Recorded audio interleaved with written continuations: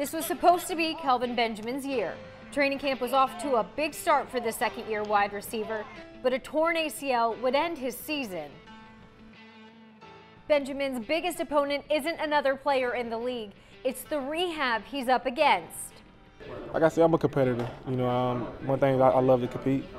And just now I'm not competing against another opponent, so I'm just competing against this rehab and this injury that I had. So I'm knocking it out. Throwing blows at it. He's dedicated to his body. He's been here every day since the injury.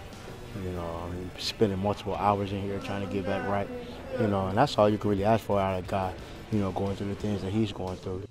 It's all about the process, and it's the little milestones and the support from his teammates that are helping move him along. It's good. I think once you see the baby look, the process, coming in, or you get to go to the pool this day. For me, that's like scoring a touchdown. You know what I mean? Seeing like little things like that, and oh, we get on the bike this day. All right, like I can get on the bike. I couldn't do this a week ago. So just seeing like the little process steps. I think his mind is in the right place. He knows he has to attack it, and like I reminded him all of this offseason that he's the lead dog. So he has to get himself right and come back and assume his role, assume his position, and I think he's prepared to do that.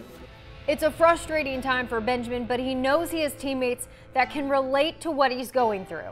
It's great. It's just to know that you can come back from it. Seeing other guys, that came in and made really big impacts like that, and then the long-term career that he's still having after his surgery. So it's just really good to see that. Really, really good.